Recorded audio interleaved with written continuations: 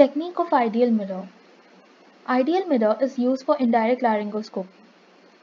Warm the mirror side of indirect laryngoscopy mirror and test on the examiner's hand for heat, and hold it like a pen with right hand. Alternatively, mirror can be dipped in the solution of Savlon or rubbed against the buccal mucosa to prevent fogging. Ask the patient to open the mouth and protrude his tongue. The anterior part of the tongue is grasped by the left hand.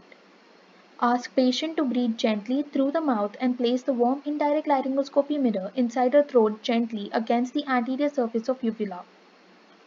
The structures seen on the indirect laryngoscopy are anterior part of the larynx, that is epiglottis and anterior commissure, seen towards the top of the mirror, and posterior part of the larynx, the arytenoids and the posterior commissure, seen at the lower part of the mirror.